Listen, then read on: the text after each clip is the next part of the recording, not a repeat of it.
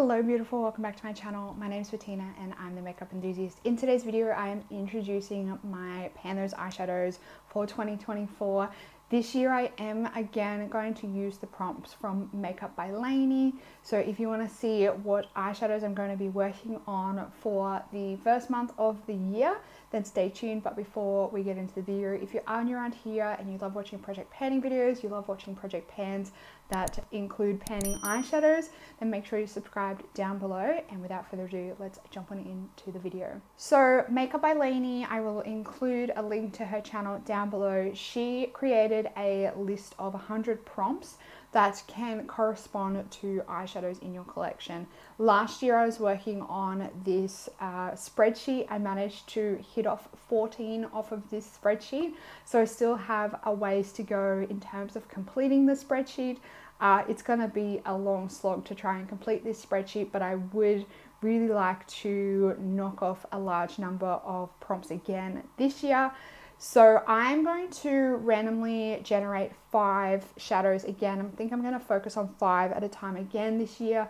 Just feels like a good, well-rounded number, a good number to update on each month. So I'm going to focus on 5. I'm going to randomly generate those from my spreadsheet. Keep working through those prompts, and then I'll go through the collection, find a shadow that matches that prompt, and we will get the show on the road with Pan Those eyeshadows for 2024. I've got my Pretty Random app up here. Let's see what numbers we get. So we have number 61,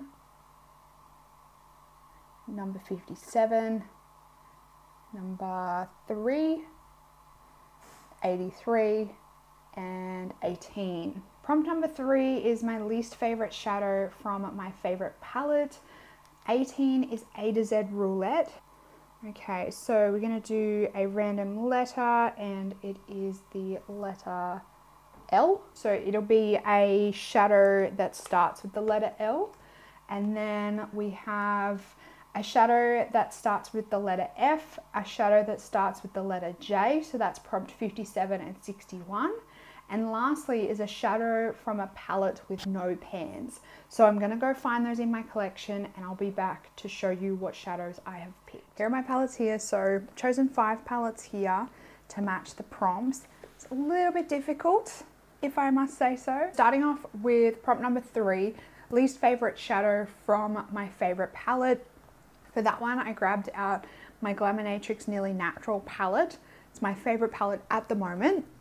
Now from this palette, it seems very disappointing that I have to choose the least favorite shade because there's so many beautiful colors in this palette that I would love to work on. I would say out of this palette, there's probably 3 shades that I use the least, and that's Disrobe, Down to Earth, and Nothing to See. Out of those 3, I'm going to grab for Down to Earth, which is like this greeny color. I just don't often grab for greens, wear greens, so I thought that I would pick that one. So it's kind of a bit of like a mossy deep green. So that's that first one there. Moving on to number 18, which was the A to Z Roulette, and I got the letter L. For that shadow, I'm going to grab out my Colourpop Blue Moon palette. I didn't want to just pick colors that were easy. I thought that I would grab out some like colorful palettes. And I am trying to work towards having a pan in every single palette in my collection. So I thought that I would grab this one out as one of the first colorful palettes of 2024. For L, I'm going to grab for Lumi, which is this one here. It's like the only L shade in the palette though, so that's why I had to grab for that one. But it is like this beautiful like blue iridescent shimmer. I think it'll be nice for like even all over the lid probably would be pretty, but also in a corner highlights when I am doing like blue looks or anything like blue leaning. A shadow that starts with the letter F. For that one, I'm grabbing for my Juvia's Place Masquerade mini palette.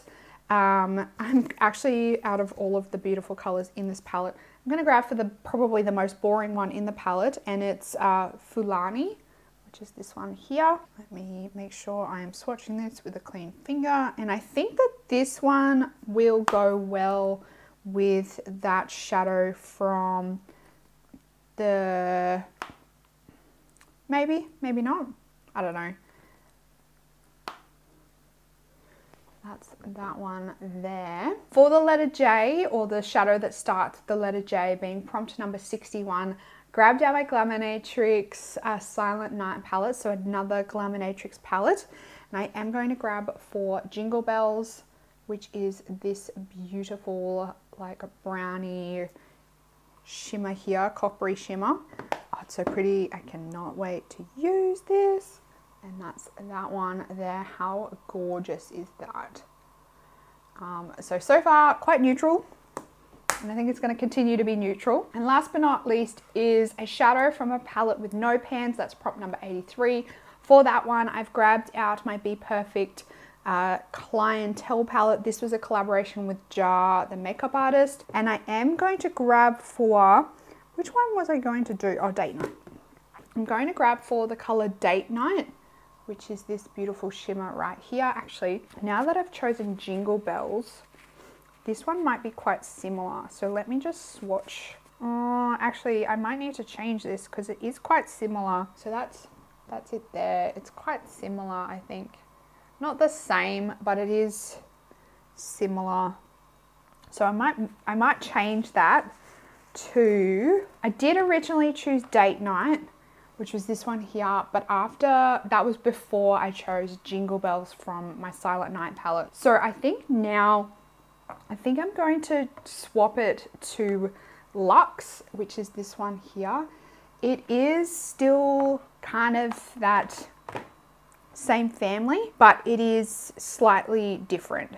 So I think that, you know, it's going to add a nice difference to it. So that's the top one there, is Luxe from that Jar palette. Sorry, the swatches are all over the place. I will insert a better photo over the top now of the color story we're working with, just because this has turned into a bit of a shit show over here, just given that I chose shadows and then chose other shadows and didn't really compare them. So I'm going to go with Luxe from the Jar palette, and we shall see how we go.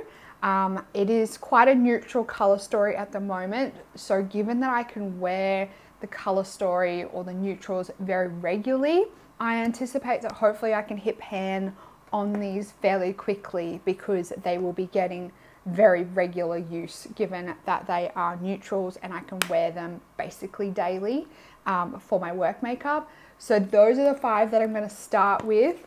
I promise I'll challenge myself a little bit better as we go through the year, but that's how we're going to start.